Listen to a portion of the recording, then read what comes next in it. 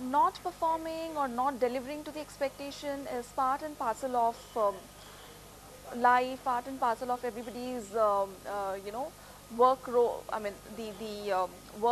life cycle. That doesn't mean that, company has to take a very, very strict action against the non-performers.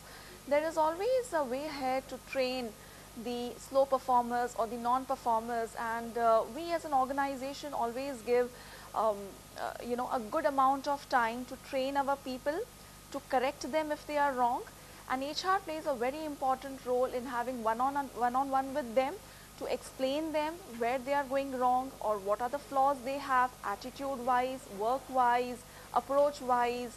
um, HR along with business plays a very important role in connecting with their employees to inform them that they need to improve or they need to, enhance their, performance on so and so angle. So yeah, so this is how it is.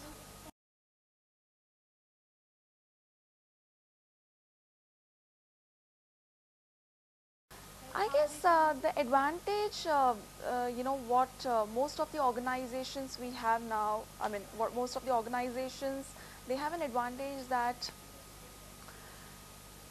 we are point from the B schools.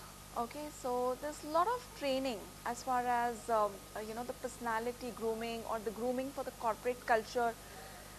The base is relatively made strong by the B schools for their students. Additionally, every company gives, um, a cultural training or the product specific training or the corporate culture training, um, for to ensure the overall fitment of a new joinee or a new employee in the organization.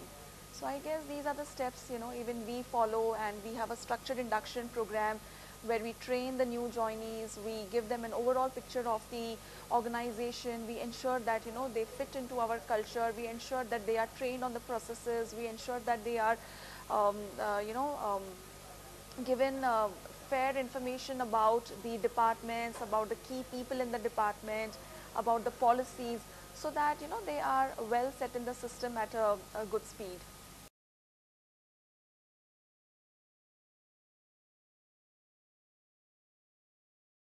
See, as far as my organization, our organization is concerned, as I told you, it's a very small organization. So, we are not so very active on social media like, Facebook or say LinkedIn.